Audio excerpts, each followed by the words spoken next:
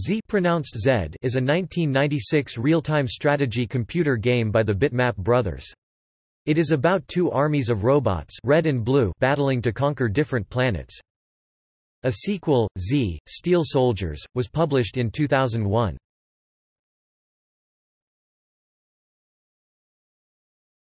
Topic: Plot.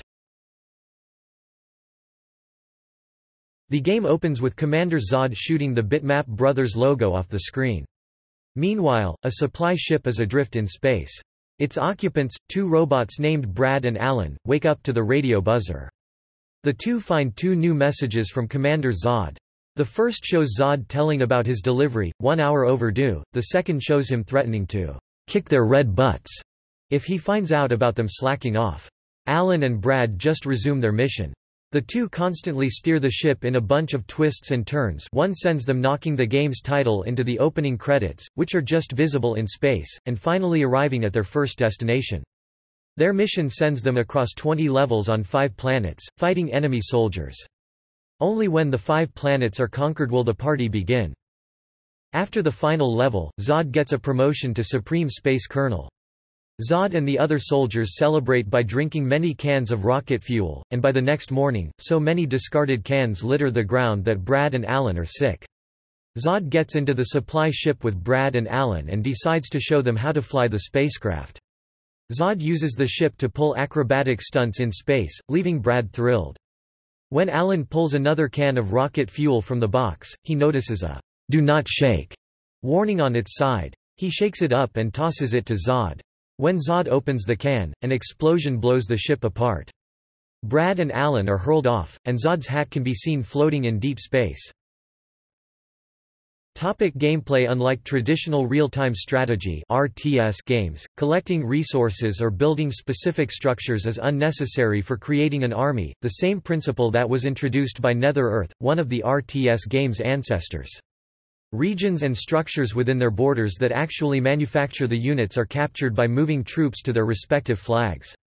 All you need to do is to hold acquired position for a certain amount of time while the unit is manufacturing. The more regions are under the player's control, the less the time required. More powerful units take more time to construct. The objective of the game is to eliminate the opponent by taking out their command fort, either by sending a unit to enter it, or by destroying it directly. Alternatively, destroying all of the opponent's units immediately wins the game. At the start of every mission, each side is given control of their fort and a small group of units. A host of unmanned turrets and vehicles are usually scattered about the map, and sending a robot to these will allow the player to add them to their army. However, the assigned robot will remain in the captured vehicle or turret as a pilot or a gunner, although he may be removed from the gun, effectively splitting him from his squad.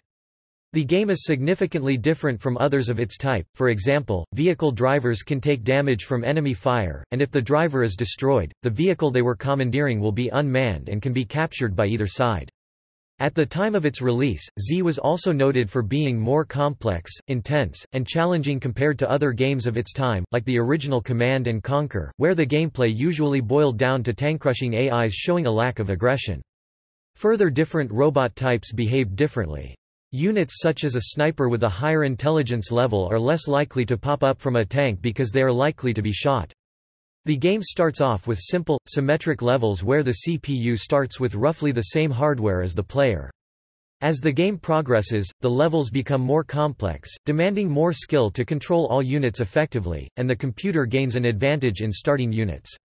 For example, the CPU's fort usually has substantially more powerful guard turrets. The computer also gains more logistic advantages. Combat takes place on several planets, with 4 missions on each. When one is successfully captured, a spaceship transports the robot army to another. Versions. There are 2 versions for PC use, one for MS-DOS named Z and another one for Windows 95 named Z95, an expansion that gives Zeditor an extension pack with additional challenging levels from 20 to 31. Each of these levels are parallel, so 21 is the same kind as level 1 but with a bigger map and all units available. The former used to require DOSBox, an open-source MS-DOS emulator for various operating systems, to run on a modern Windows XP system, a workaround for Z95's incompatibility with Windows XP which allows Z95 to run on a Windows XP system without any form of emulation was posted on the Zone forums. The workaround, named Z-Expansion XP, involves disabling some protected instructions in the Z95 executable and contains a custom installer since the original Z95 installer refuses to run under Windows XP. In the concerning forum thread, the Z-Expansion XP workaround is also reported to work under Windows Vista. Ports for the PlayStation and Sega Saturn were released in 1997 and 1998 only in Europe. Both were handled by Chrysalis Software and published by GT Interactive. Even though the Saturn mouse was never released in Europe, the Saturn version of Z includes mouse support. A mobile version of Z was developed by Peter Harrop and TikTok Games and was published by Capcom. It was released on iPhone and iPad in 2011, with further releases on BlackBerry Playbook, Android, and Kindle in 2012. The mobile version Remake by TikTok Games was also released for Mac in 2012, and then published by KISS Limited and Capcom for Windows PC on Steam and GOG.com in July 4, 2014.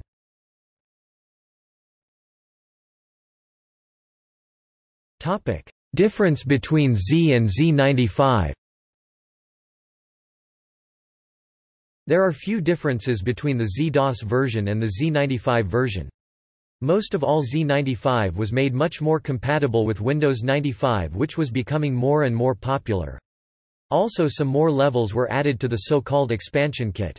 The Z-DOS version has an interface for loading the game as its first step. In Z95 the interface is still there but modified and is just a normal interface using APIs of Windows 95 without the iCandy buttons. Z-DOS version is much slower, which affects the gameplay, whereas the Z95 version improves the speed and lets the game feel like a real-time strategy field. Also, a few unit statistics were changed to improve the game's balance. Reception. Reviewing the PC version, Chris Hudak of GameSpot called Z the alcoholic, head-banging, gap-toothed, punch-drunk, inbred cousin of Command & Conquer. He particularly praised the game's accessibility, the networked multiplayer, and the ability to blast through obstructive terrain, though he found some issues with the AI.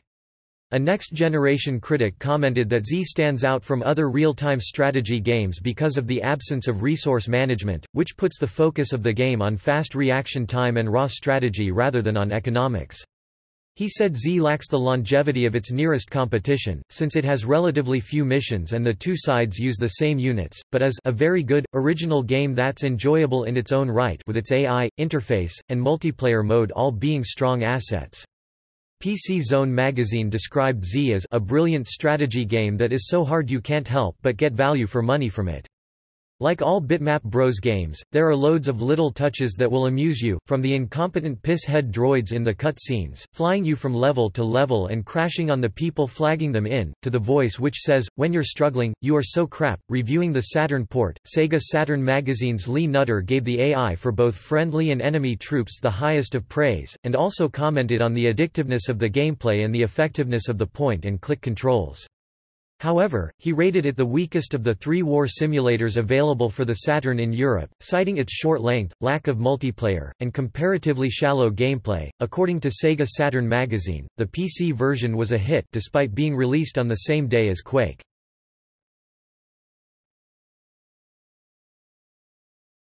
Topic: Legacy.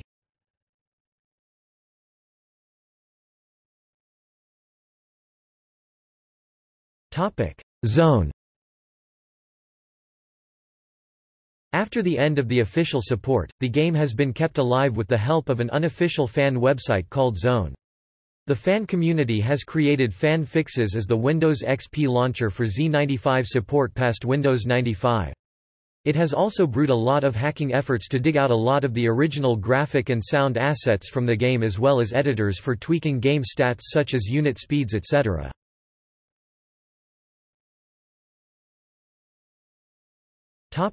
The Zod Engine remake. The Zod Engine is an actively developed open-source remake of the game. Its main focus is to provide a cross-platform friendly source base which is multiplayer-oriented. Considering that the original is easily available, the developers of the Zod engine decided not to focus their efforts on the single-player aspect but instead to make single-player merely an option of multiplayer. The Zod engine currently entails almost all of the original features and gameplay of the original game and is in a beta stage. It is derived out of the efforts of the hackers at the ZZone website and is available at SourceForge. The Zod engine has had an article written about it by the magazine Linux Format June 2011.